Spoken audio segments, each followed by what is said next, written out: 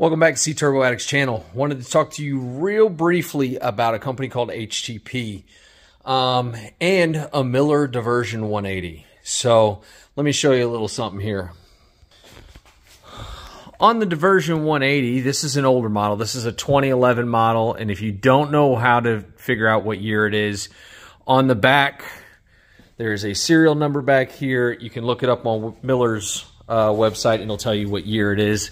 If you pop it open, you can also see the inspected date on it as well. So just wanted to talk about this TIG. This is the torch that comes on this TIG. It's a finger control deal, but it also has a port for a foot pedal here. So on this, the main hose is really bulky. It's an extremely bulky, extremely heavy, cumbersome kind of TIG torch. I'm not a big fan of it. I'm used to most of the guys, and I'm a new TIG welder, but most of the guys that I deal with and guys that work with me, they all have Dynasties and they all use the WP17 style or WP9 style. So this doesn't have any of those DINS connections where you can kind of quick connect it. And you can see also running up the main lead is the finger control wire as well. So you've got a hardwired ground and then a hardwired TIG torch connection. So to put a CK17 on there, this company called HTP sells this little fitting, and it's called the MIL DIVCK. This fitting apparently will work for the Miller Diversion 165, the Miller Diversion 180, and I think the Hobart 165 as well. Now, the new Diversion 180s do come with a WP17 torch and standard DINS connections on the front of the machine. There is a couple companies out there that make DINS conversions for these as well to make this kind of work. So I bought this. It was like $20. They also sell the CK17 with this fitting as well. So, and I think it's like 130 bucks. It's actually a really good torch and fitting combo to make the Diversion 180 work. Well, I had called them and I had said, hey, how do I make this work? And they said, we sell hundreds of them, you know, no worries. And I still was a little confused, but they were super helpful with their customer service. And I was like, you know what, for $22, I'm just going to buy this thing after talking to you. So I wanted to show you what inside the machine looks like and how this fitting actually works. I am going to go ahead and take it apart, put it back together, and hook it all up, but I do want to show you kind of what the inside looks like if you are curious about this. Because it's a single source, let me see if I can get you a really good view here. Sorry. That is your torch lead and the hose for the torch.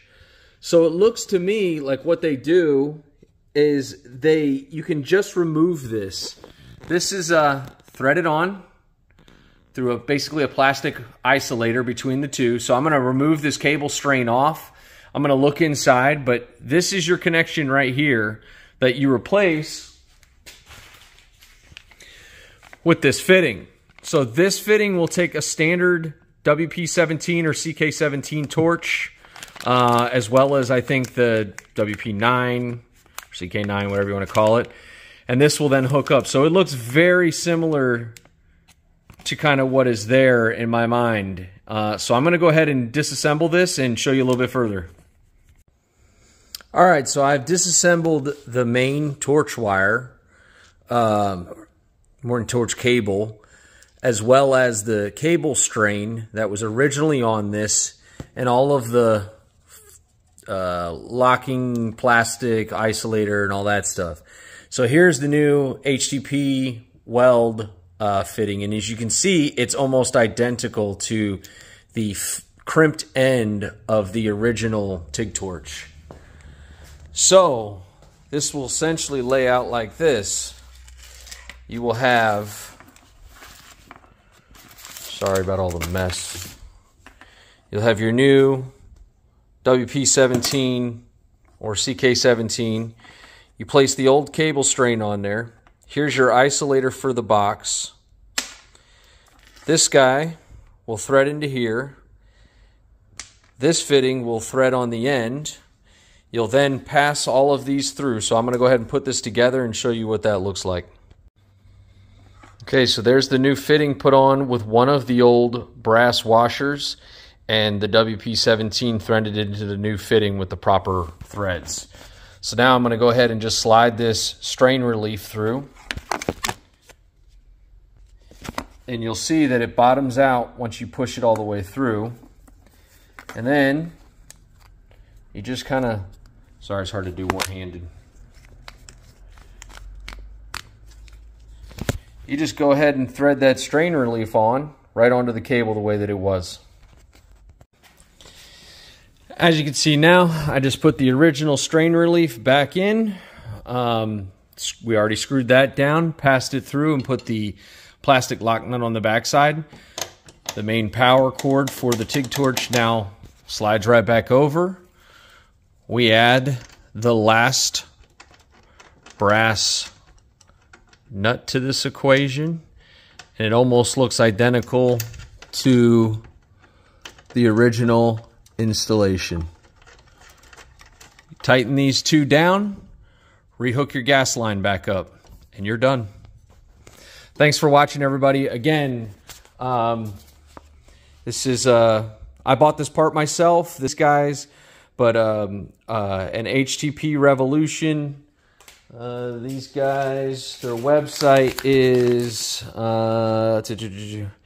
usaweld.com, and the part number, I would show you this, but it is,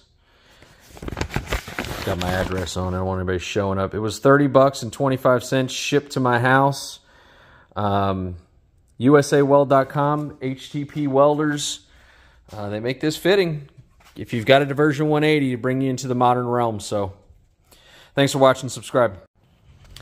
All right, one final tip here, now that I've got it completely hooked up and tested it and it is working. So I use the foot pedal plug here for the RJ. I think it's a 45 connector to the foot pedal. This is where the old cable came out for the fingertip control. What I did was I actually took the entire torch and just disassembled it, pulled the cable all the way back through, wound it up, zip tied it together, and laid it in the bottom of the machine inside in case I ever need to go back to that that handle. So that's it, guys. I'm going to go ahead and post this up, and good luck with your Diversion 180, and thanks for watching.